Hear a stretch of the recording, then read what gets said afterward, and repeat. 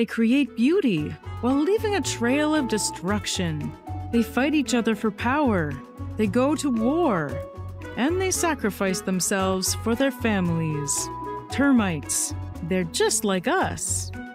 Now, when most people hear the word termite, they picture one thing: the home destroyer. Creaking walls, chewed up baseboards, and astronomical repair bills. These chaotic critters cost Americans over $5 billion per year. But the truth is, the termite family includes over 3,000 species, and the vast majority are totally chill. But the few bad ones give them all bad rep. So what exactly are termites after when they chow down on wood?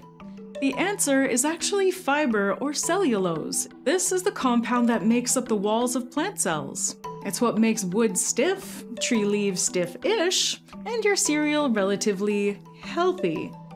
We can't digest it, but termites can, thanks to special microbes in their guts that break it down and turn it into fuel. Pretty cool. Evolutionarily, it's a brilliant strategy. Cellulose is one of the most abundant organic compounds on Earth. It's everywhere. And very few animals can digest it. They may not be great roommates, but termites are evolutionary legends.